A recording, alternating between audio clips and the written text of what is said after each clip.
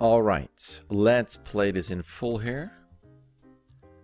We got the student and the mentor. The mentor tells him go, go, go. And he goes home. All right. So looking at this here, a couple thoughts. I think overall it's fairly clear. There's some things at the beginning I will tweak a bit. I think once you are in this section, the look back, the jump, all that is cute, and that all makes it clear. We're kind of rushing the end there, and right there, I will give this some more time. But let's go right away. So as the shot starts, there's movement right here, so I think the audience is going to go pretty quickly there in terms of focus. But let's pretend they're not. There's something slightly odd with the head so far this way, yet the eyes are here. I would just give this a bit of a clear pose. You know, I would potentially even, why not have the head just there, and maybe even that arm could be a bit lower. You know, bring out that leg a bit, just clear silhouette for all the limbs, and it's looking somewhere. And again, excuse me, you can have a little bit of a something moving in there, so we all know they're looking at something together. I mean, the mentor here is looking there, but he does jump here. So I don't know. I think this creature is a wise creature and could already know where it is, unless you have something here and it goes bloop, bloop, bloop, like little mounts of snow, whatever, that then gets small and then disappear, and then we wonder where it went. I think you could do that, right? Looks here, there's that, and then you can have the piles of snow kind of mounting and go down and disappear, which is movement this way leads to this guy, whoop, to the head.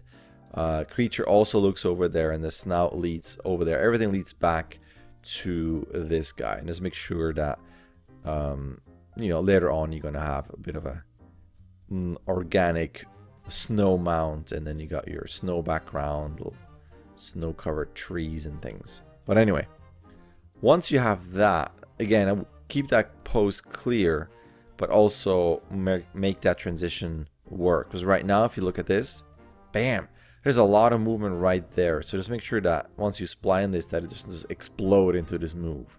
So there could be, again, depends how far you want to go. Is the head still there, but has enough room to show the pupils to look up and down, to kind of, what is he looking at and what is he trying to tell me? So I don't know. I would think about that in terms of storytelling and acting, what that human here wants to do. Then you get into this, which is okay, but again, you got some twin legs, overlapping limbs here, so I would keep things more, at least in this direction, in terms of separation for negative space. That's okay. Having that head tilt, like, what is there? And again, this could be cute with a little bit of things here, moving a little bit. Not super sure about this block coming out of the mouth, so you might have to imagine neck is here, elongate this, and have the head here, so that you got, you know, the upper chest here. So somewhere we have a bit of a view of that in terms of arms, and it could be, you know, further out, and then this leg could be further out. Just something where it's a bit clearer in terms of silhouette. Because again, you have some moments where this arm just kind of grows out of that head. I'll focus on that probably there. And then it gets a bit funky, right? So you have the moves. Okay, it's there, okay. And then you go into this, which is a bit odd. You go all the way down with this completely horizontal, still trying to look there, shoot back up here. And again, once you spline this is going to be a really fast move. So what does this mean? Why is it so low with the head tilted so far? And then this big move, is this kind of an excited, I'm ready, or a slow, I don't know what's going on right now? And that's why he goes, well, go. And then maybe he has a bit of a head move going, well, now it's, you know, go, like the way you have it here, but a bit sooner. Go like, okay, come on, you gotta go jump.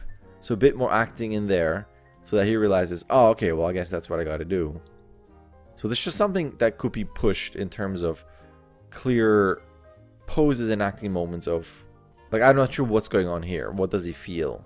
What's the question there? And I think this could be your interesting moment of them communicating. I think this could be a good pantomime moment there. That feels a bit underused. That's okay. That works. In terms of now going back, you know, the poses are a bit strange. You also got that overlap there that goes straight into that. The leg and the arm. This very twins. All very twin there. And I think you can have, you know, I think the legs could drag a bit more so that once you get in there, you got that compression there. I think overall just the posing could be a bit more interesting. And then this definitely has to be splined out. Like once we see all this spline, it's going to be interesting in terms of the timing. But I think it could be okay. I think you could have probably a bit of a longer hang time up there. It might just be okay, but this is pretty bananas. So this will need some more finessing once you are splining this. Then you got that. And I think in here, once you get into more you know, complex stuff, some movement in there. Obviously I know this is just spline, but as you as you spline this, don't just give this a hold. I would probably do some movement so we know it's rummaging and trying to get something out.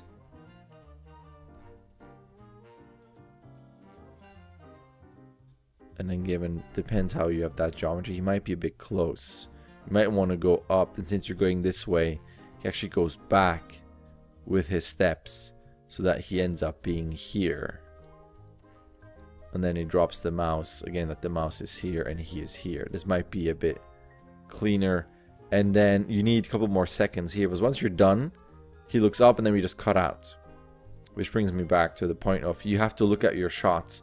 If this is your current shot, you got to put in another shot before and after, and then watch the whole thing to see how it cuts in and cuts out. So this is the sieving, because we loop back and it's just, we're missing something. And this again could be a moment of, how is he looking up? Is he excited? Is he kind of disgusted? Was it his first time maybe biting this? And then how does the mentor react? Is he shaking his head looking down, or excited, wagging tail, doggy style? That's weird to say. So anything that again tells us something about their relationship. I think that's you're missing opportunities there and in the middle during this section there.